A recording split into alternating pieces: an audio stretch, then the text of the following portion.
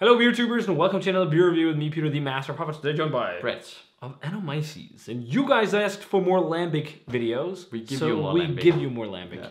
Yeah. We're diving into the cellar to crack something very fresh because we have another bottle of this to see how it ages. But this is from Fonteinen, and this was part of their huge sherry pack they did a few months ago. And this is the Oude Geuze Geturfd. I think that's how you pronounce it.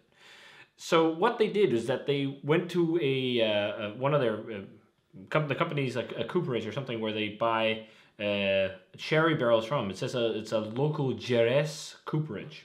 They got some barrels that they were going to use for Sen and Sen variants, but they smelled like the typical aged old sherry barrels. But some of them had like peaty characteristics, like peated smoke. And then they've aged a few different lambics in these barrels that they wanted to use for Seni Frontier. But because of the peaty smoke, they thought, even though it was delicate, it should be a different beer because it doesn't really encompass the flavors you want from Sen.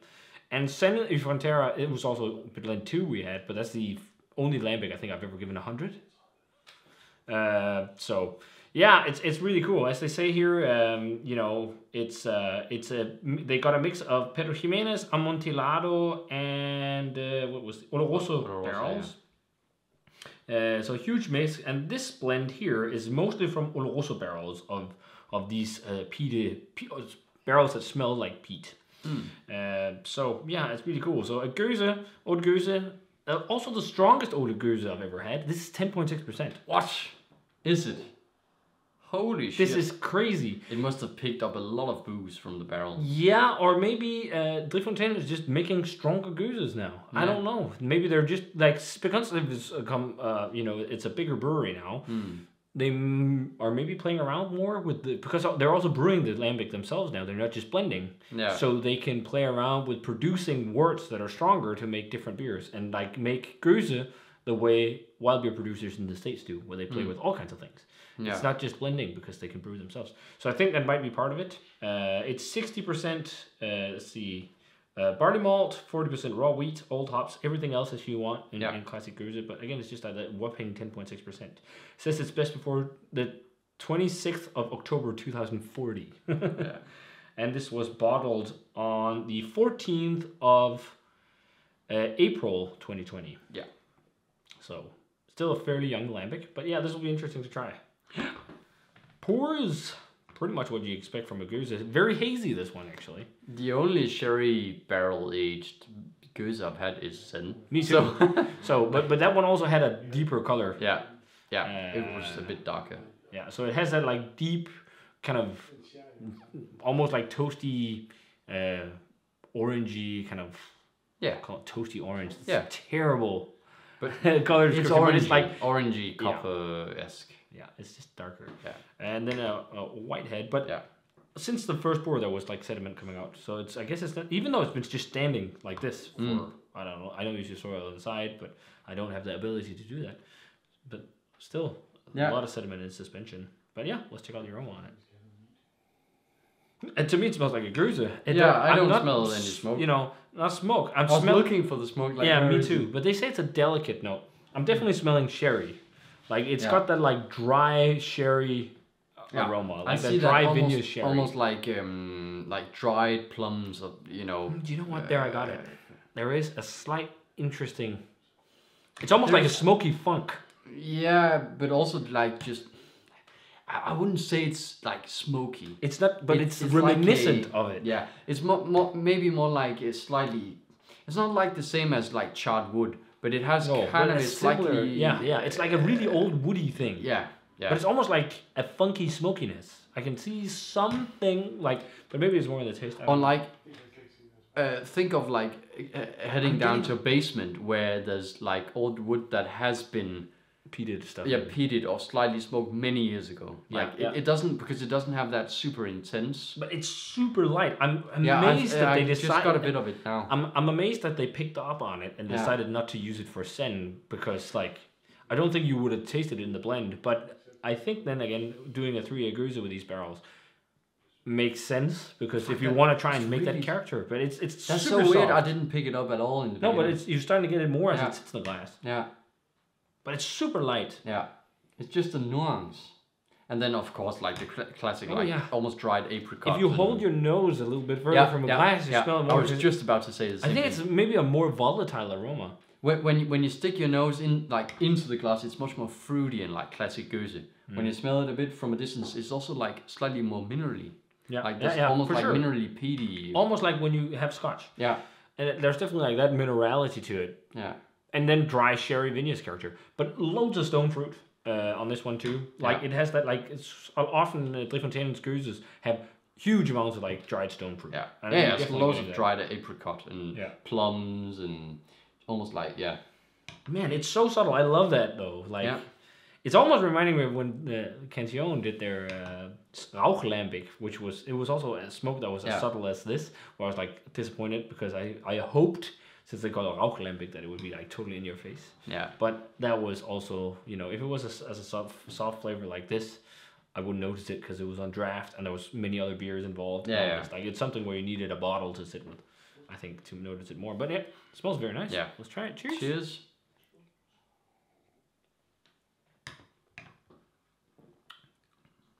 Yeah, there it is. Mm. And it's definitely more in the flavor. And you also sense instantly that it's a different kind of wood, of like barrel like sensation. Also like the texture of it, but also like just the flavor. The interesting thing though, like even though I think maybe that's also I don't know if that's just I don't know how they gauge this, but it almost seems like the reason why this beer has such a high gravity could be to combat some of that dryness because you can feel that it's a really old dry barrel flavor. Like there is that really old wood, and maybe you need a lot of sweetness or just a strong base beer to handle that kind of wood. Even though Geuze is usually lower ABV because it doesn't necessarily drink like a crazy high ABV. Not at all. I would never have guessed. Guess this is 10%. No, never. I would have guessed like 7%. Mm-hmm. But yeah, as you say, it has like this old, slightly peaty, like old basement kind of character. Also, just like an old peaty, almost like driftwood, or it's like we talked about this before as well, like ropes of like old wooden ships. Yeah. Like if you ever go to like its classic sailboat, like that kind of smell, that tarry old woody whatever. It's almost like a funk like that. Or that's like walk into a what's it called, Baft. Like a ship wharf. Yeah, an old ship wharf. Like an old wharf with old wooden ships. Or shipyard. Shipyard.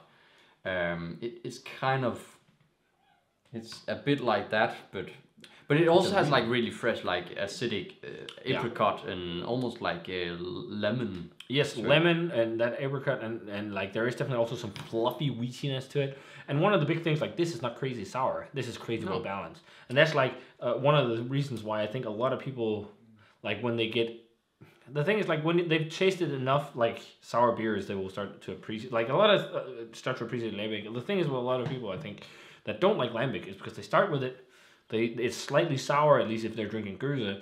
It's, it is sour, but it's not like crazy. And then they're like, oh, they're off put by the sourness. And then they go to all the crazy fruity stuff. Then they maybe get more accustomed to it. And they go back and it's like, okay, Geuze is actually not that sour. But yeah, this is a very, very cool take on a Geuze. It'll be interesting to see how this develops with the unique barrel character. Yeah, because I think it will develop quite a bit, to be honest. And I think the barrel will probably get more and more present. Yeah, and we got two variants of this. So we got this, which is blend 61. Mm-hmm. And then we also got 62, which is a little lower in strength.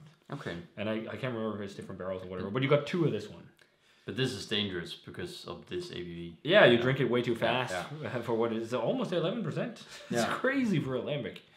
It is. But yeah, as it is young right now, it's really, really good. Yeah, but you also sense that it's young.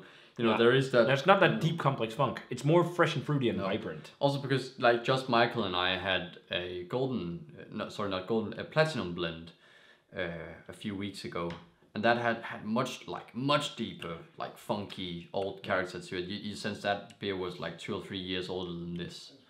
There is a touch of sweetness to this too, almost like candied apricot. But I think that's in part because it's a stronger beer, but it's not like crazy distinguishable because of the complexity of funk and like sourness. It just has so much like Light sourness. Yeah, acidity and tartness and dryness from the barrel and whatever to, dry it out. And yeah, you don't think about, booze at all. There's nothing that's boozy or like heavy to drink. So I'm thinking 93 as it is right now. I think this will be developing into something very interesting because of the barrels they use for this, and just like the fact that it's slightly peated in flavor profile, even though I don't know why. It must just be a weird nuance from the barrels combined with funk. I'd imagine that could be part of it too. Some of the wild yeast doing that. I'm not sure, but it's pretty damn cool. Hopefully this will be a producer of Lambic I'll be visiting this summer, because I'm going to be making a stop through Belgium when I'm going to France. I hope that for you.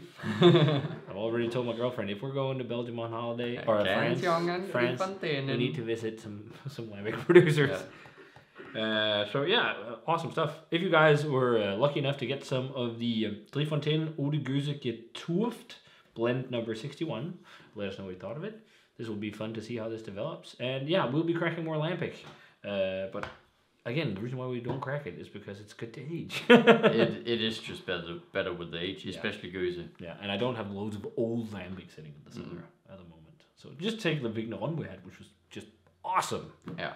So yeah, if you guys had this, let us know. As always, remember to comment, subscribe, check out the Facebook fan page and Twitter and Instagram. Give this video a thumbs up if you enjoyed it. Ring the bell for future notifications about videos. And we're going to say cheers.